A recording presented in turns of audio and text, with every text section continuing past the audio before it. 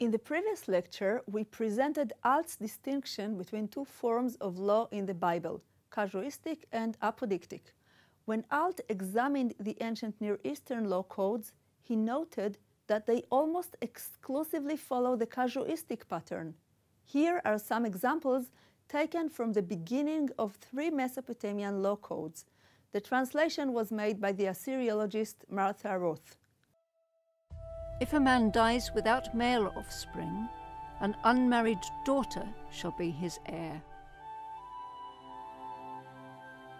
If a man comes forward to give false testimony in a case, but cannot bring evidence for his accusation, if that case involves a capital offence, that man shall be killed.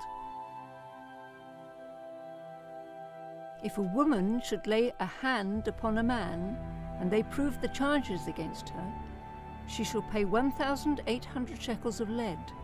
They shall strike her 20 blows with rods. We therefore see that the Mesopotamian legal system is based primarily on casuistic law. Alt concluded that in the Bible, casuistic and apodictic patterns derive from 2 independent sources. Casuistic law is an ancient Near Eastern inheritance. Apodictic law, in contrast, is an Israelite innovation. Assuming that Alt is right and that apodictic law was invented by biblical scribes, what is the meaning of this fact? Does it have any significant implications? Many scholars who followed in Alt's footsteps believe it does. The biblical scholar Shalom Paul writes, Though these apodictic formulations deal primarily with moral and religious commandments, the question still remains as to why they are part and parcel of biblical jurisprudence and are noticeably absent from all Mesopotamian corpora. Israelite society was founded on a covenantal agreement based on the will of God, who expressed his demands in covenant law declared publicly to the entire community. By making his will personally and directly known to man, an I-thou relationship is established, which characterizes the unique features of this newly founded nation. Moral and religious prescriptions are directed to each and every member of this nation in categorical imperatives. The constitution for this new polity, i.e. covenant law, incorporates and emphasizes both customary civil law, i.e. casuistic formulations, and moral ethical admonitions, together with religious cultic obligations, i.e. apodictic formulations. However, whereas casuistic law deals with precedent and what is, apodictic commandments express what must and ought to be. It addresses man a priori as to what is right or wrong.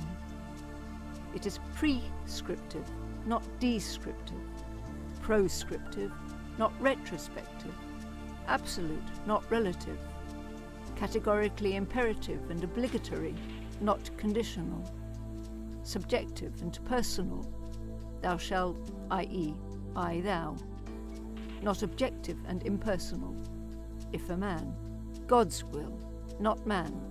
Its purpose is to shape a society, not to state cases and provide remedies. This articulation of the significance of apodictic law brings us back to the issue of uniqueness. As in the case of Greenberg's studies, here too some scholars regard apodictic law as an original Israelite trademark, a sign of a unique way of thinking about God and man. And, as with Greenberg, this interpretation has been criticized. Against the idea that apodictic law was unknown outside Israel, some scholars argued that Alt's database was too limited. You may remember that a similar argument was used against Greenberg, as we saw in the previous lesson. In the case of Alt, his opponents maintain that while legal literature from the ancient Near East does not employ the apodictic pattern, it occurs extensively in other genres. Thus, for instance, diplomatic contracts between emperors and vassal kings include commands such as, "Do not do evil against my majesty." Other examples appear in the genre known as wisdom instructions.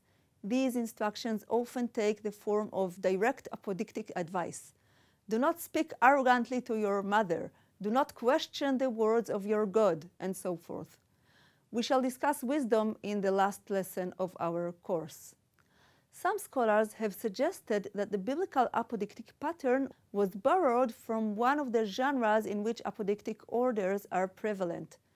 There is no way to prove or disprove this hypothesis.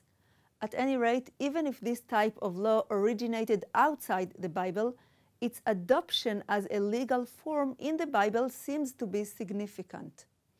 It corresponds to the biblical tendency to present God as the source of law and reflects the biblical idea that law is a direct obligation imposed by God.